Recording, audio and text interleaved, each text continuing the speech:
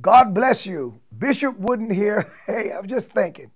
Last week about this time, I was over at my daughter and son-in-law's house, upstairs in an easy chair, watching the football game, waiting for Thanksgiving dinner. And the dinner was worth the wait.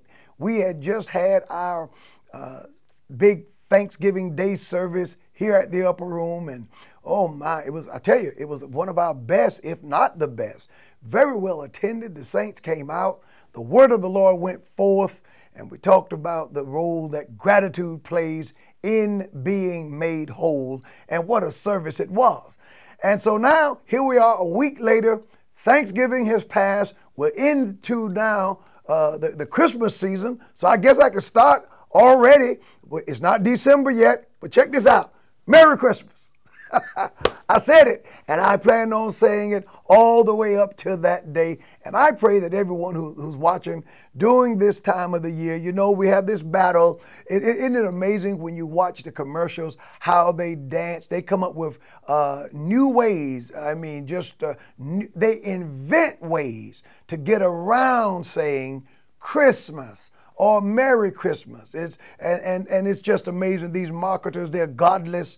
And I still say to you, you should support businesses that include Merry Christmas in their greetings at Christmas time. I pray that you do it. I think that if one year, just in one of these old days, if the Christian buying public, the born again, would just say, you know what, since it's not Christmas, we're just going to set this one out. I guarantee you, next year around July, they will start displaying Merry Christmas in stores, because the financial hit will be so great that they will know that we mean business. And the overall point of this is, many things happen in society today because we Christians tolerate so much and we're not willing to fight.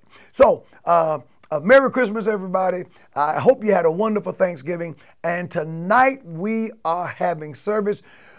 I have a word for you tonight. It seems to me God is always speaking, and the Lord is saying things, and I can't wait to share this word with you tonight. I'm going to be teaching from the subject, help me, or helping me help myself.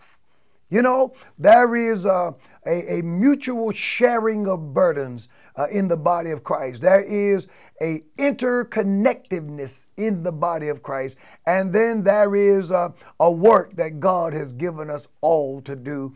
And so I'm excited about talking to you about the word of the Lord tonight. It's going to bless you real good.